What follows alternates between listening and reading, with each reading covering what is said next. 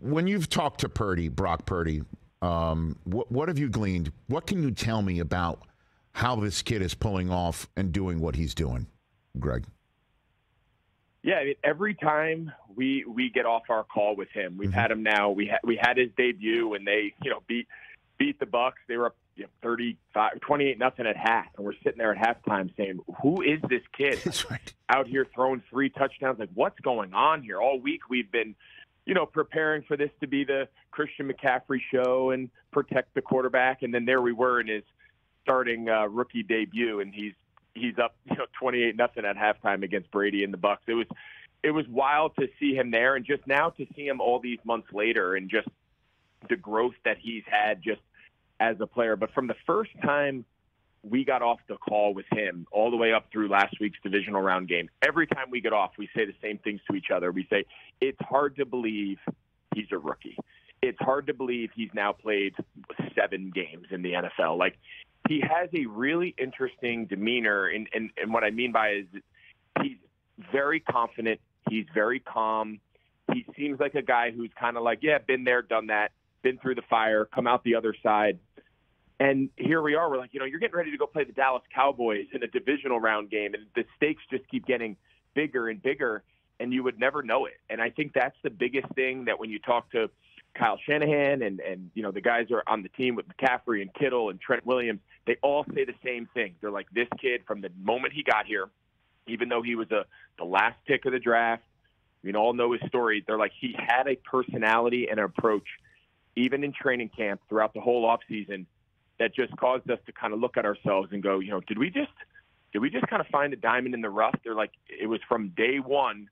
What caught everyone's attention was just his approach, his demeanor, his confidence, and now he's just growing as a passer and growing as a quarterback in this league. But it's evident the moment you talk to him. So what did the Cowboys do that you think the Eagles can also affect to make Purdy look as green as we think he could, right? And I think we saw Purdy struggle without the turnovers. Dak was the one who did that. But what do you think the Eagles can affect that the Cowboys put on film to knock the Niners out and make Purdy maybe even turn it over? What do you got for me there, Greg?